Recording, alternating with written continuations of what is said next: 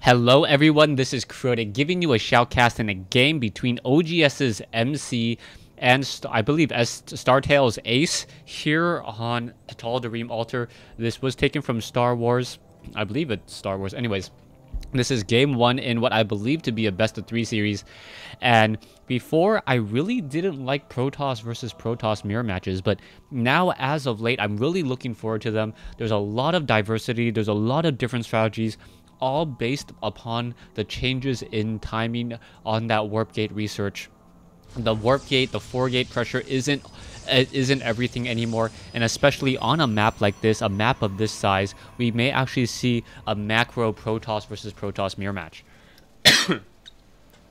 oGsMC pretty much am a little bit behind so far compared to StarCraft or STAce so far, getting that pylon up just a little bit later, and now both sides chrono boosting probes in order to try to get a very strong economy going. I do assume that we will see a gateway followed by a cybernetics core, a simulator, then cybernetics core.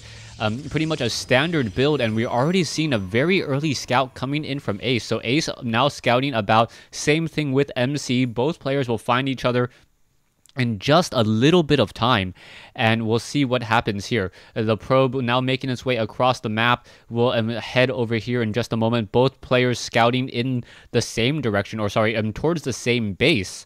And because of that, they will pretty much be able to deduce where their opponent is.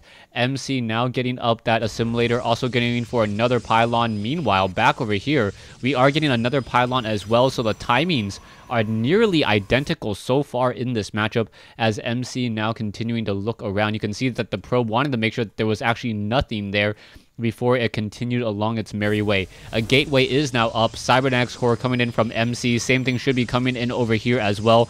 And I believe both sides will be going for a stalker first. The cybernetics core only takes 50 seconds to build, so as soon as that is up and running, the stalker should be chrono boosted out, only taking 32 seconds to build.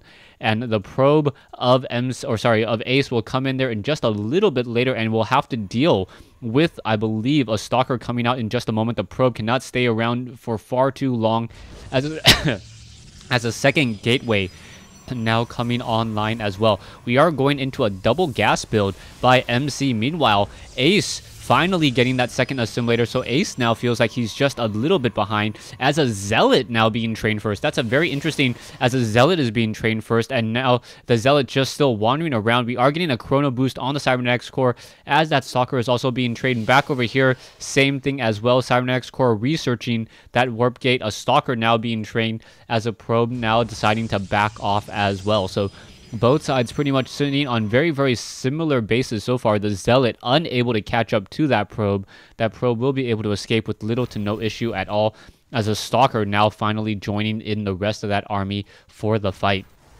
2-gate play, cybernetics core still researching away, still has plenty of time. Same thing back over here. This is 1-gate play though, so I'm not exactly sure what exactly STAce plans to do. He is going for a robotics facility in the back, and the robotics facility is a pretty safe bet. We'll see if MC goes for a Stargate or a Twilight Council. That is the natural next building that most Protoss players go for, as he is still running off of 2-gate plays so far, and he is still training up more and more probes.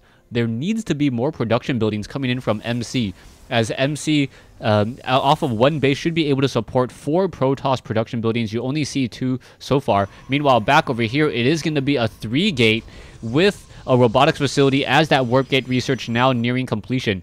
3 stalkers now making their way out, and this is going to be a very difficult fight, as a probe now going to use the time and the opportunity to run head on and try to gain some more scouting information into the base. A sentry will spot the probe, 2 sentries, and the 2 sentries should be enough to shut down the probe before the probe is able to actually see inside here.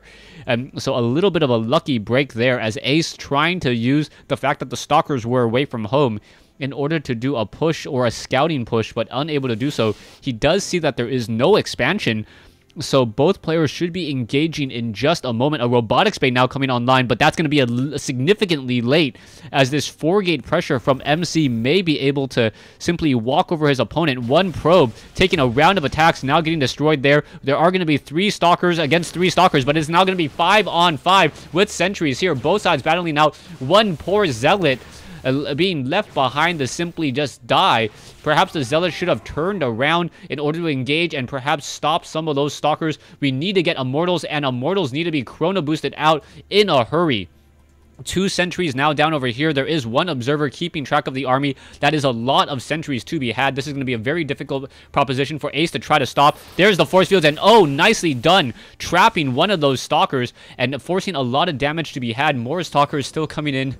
1 Immortal now coming out. Another Immortal needs to be chrono or needs to be trained up, as there is such a large number of units coming in. So that 1 Immortal, which is in the back, unable to engage, that is a problem, as more force fields coming in.